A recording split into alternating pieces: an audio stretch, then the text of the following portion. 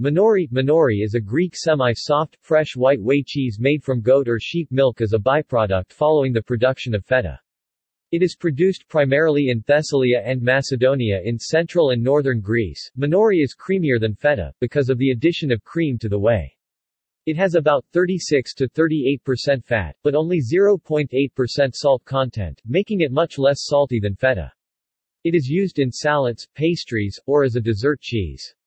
It can be substituted for cream cheese in dishes such as cheesecake. Manouri was featured in the Washington Post.